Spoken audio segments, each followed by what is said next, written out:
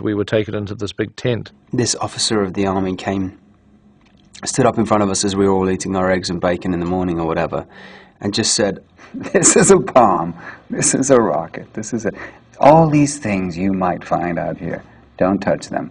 So there are mines buried in the ground. Don't dig any holes in the ground, or don't kick anything, or because the army didn't want to be responsible for blowing us up. And we get out on set, and you're in the middle of fighting and stuff, and you look down, and sure enough, there's the fins of a bomb sticking out in the ground.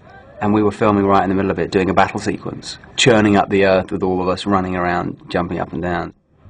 You know, constantly through the day, they'd be coming in and clearing it away. I'd rather you didn't capture that on film. They had some tape cordoning off a certain area, but I said, "Does that mean that inside this tape we're fine?" "No, but there's less bombs where you are than on the other side of that tape." Yeah, no, if you go halfway between that and Pine Forest, way over there. Now, you're not going that far, but that's where you'd be aiming. I was particularly nervous on one shot we did where we had Vigo and one or two of the other actors galloping across the desert towards the Black Gate. And I remember the army had sort of pointed out the zone that they'd cleared. I think that they went a little further than they were supposed to, and I think we were all hoping like hell they weren't going to step on a landmine or something, but they didn't.